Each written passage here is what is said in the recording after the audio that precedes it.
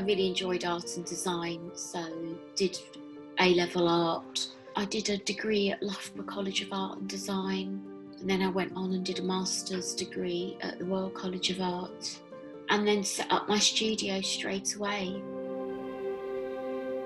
I knew I needed a push, a distraction, an adventure, and I got all of that from being on the show.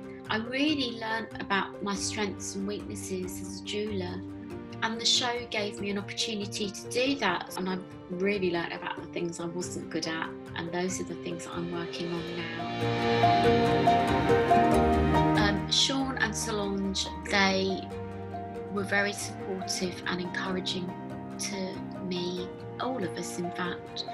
They wanted us to get as much as we could out of being on the show as designers and jewellers.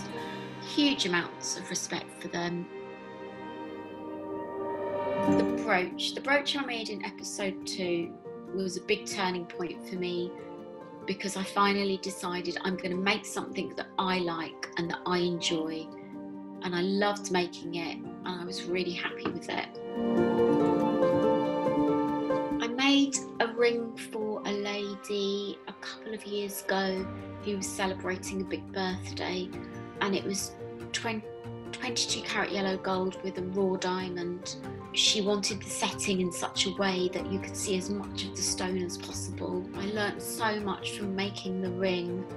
The end result was something I was really happy with. I think sometimes those kind of commissions are the ones that are most important to you as a jeweller, where you may not make much money, but you learn so much from the process.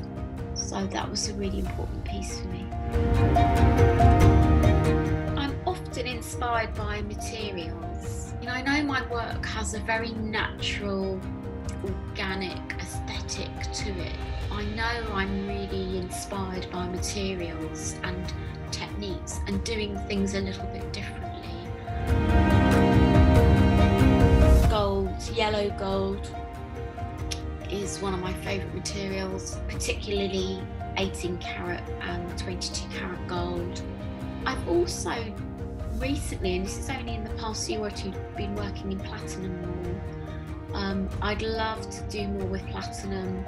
Again, you can do an awful lot with it, so looking forward to doing more with that as well.